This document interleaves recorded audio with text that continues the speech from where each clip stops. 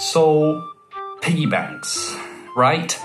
They're just one of those things that make complete sense until you start thinking about them. We all know what they are and what they are used for, and I bet that we've all owned one at some point in our lives. If you say you haven't, you're lying. I got my first piggy bank as a kid, and it showed me how messed up saving money actually was.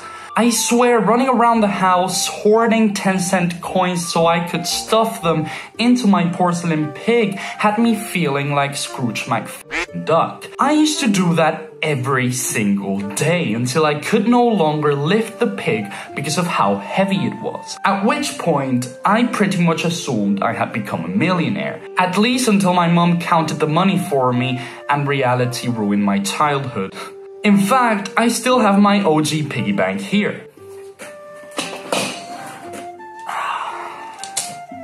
Look at this shit. It even has like pink hearts and stuff, because you know, I'm a badass.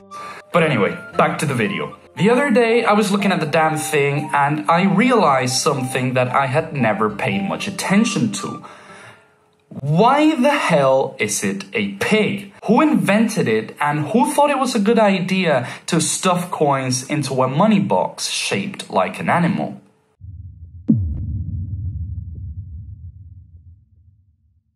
Okay, you can stop typing now because I know what you're going to say. It's because it was made to be appealing to children, you absolute moron. It's not that hard. And yes, I thought about that too. But it still makes no sense. Call me a pig hater, man, but who the hell thinks pigs are cute? These things live in mud and eat human flesh, bro. You have to be a psychopath to think that they're cute. Like, look at them. Even Peppa f***ing Pig gives me nightmares too. Listen, if we'd made money boxes into rabbits or cute little dogs, I would get your point. But no, people chose to make them into pigs. But as usual, there's an unnecessarily complicated reason behind this. A quick Google search will tell you that the term piggy bank comes from the name given to the type of clay that people used to use to make these money boxes back in the day. Apparently, there was this pig clay that was originally pronounced pug by the Anglo-Saxons, but as the medieval peeps forgot their own language, it soon became pig, like the devil spawn, animal, that we all know. The story goes that a quirky English potter who should have probably been doing stand-up comedy instead of pottery thought it would be quite funny to make a money box from pig clay into a pig shape. So anyway, he did that and the joke caught on. Probably because comedy standards in 1500s England weren't very high. Or in England in general, maybe. But friends, this is one clear example of why you shouldn't believe everything that coolrealinterestingfacts.blogspot.com says, and you should instead listen to a weird teenager online who doesn't quote any of his sources. Because it turns out that this whole story is bullshit.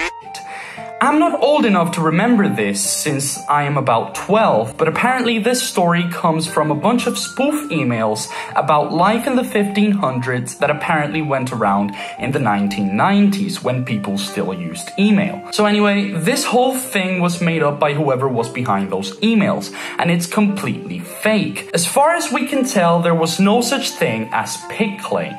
Which is kind of sad because the pun was so clever and so funny. In order to understand the real story behind the piggy bank, we must first look at a history of money boxes. You see, people have been stuffing coins into pots and boxes as far back as the 2nd century BC. The oldest money box we've ever found dates to around that period, and we found it in an ancient Greek colony known as Priene. Priene? I don't know. It was shaped into a Greek temple with a slit in its pediment, which is that triangle thingy at the top of the temple. I definitely knew that. Archaeologists have found many different money boxes with various different shapes in Pompeii and Herculaneum, and they were pretty commonplace in Tudor England too. The Bible itself mentions a money box in the second book of Kings, and I quote, "Jehoiada the priest took a chest and bored a hole in its lid. He placed it beside the altar. The priests who guarded the entrance put into the chest all the money that was brought to the temple of the Lord."